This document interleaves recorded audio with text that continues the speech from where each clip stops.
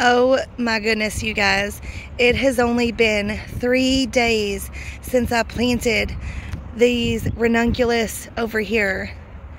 And look, let me get close and show you the growth. But look at this row over here. I don't know how many days offhand it's been. I'll put it up on the screen, but it's been just a little over a week, maybe 2, since I've planted these. And they were just little nubs. I mean, so tiny. I'm so happy with the growth on these ranunculus. I cannot wait to get the 3rd row in here and to have beautiful blooms in a couple months. You guys do not know how happy this makes me. I had to repurchase all of the corms and then, you know, try again because I pre-sprouted them way too early and I didn't get the hoop house finished in time. And this is my 2nd year, but 3rd time trying for my goal of a big, beautiful patch of ranunculus. And look at the growth. I am so amazed at the growth on these. And thank the Lord that it has been extremely sunny and windy today. See, the sun's coming back out now. Because we had so much rain last night that these were sitting in about 2 inches of water. And I was so afraid that it was going to stay flooded and they were going to rot.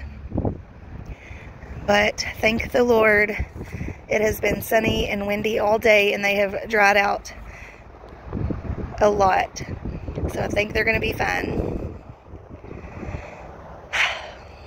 I can't wait for them to bloom.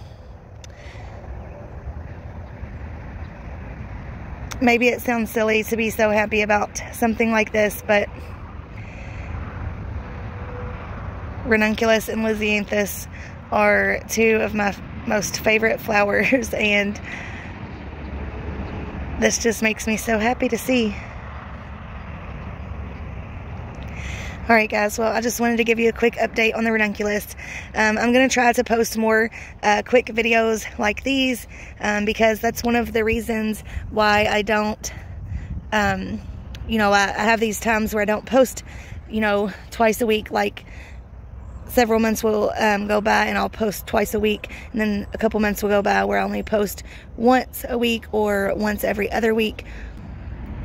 And I'm going to try to avoid that by giving you guys more quick little updates like this because like I do all of my editing on my phone right now and it just takes me so long to edit videos that way.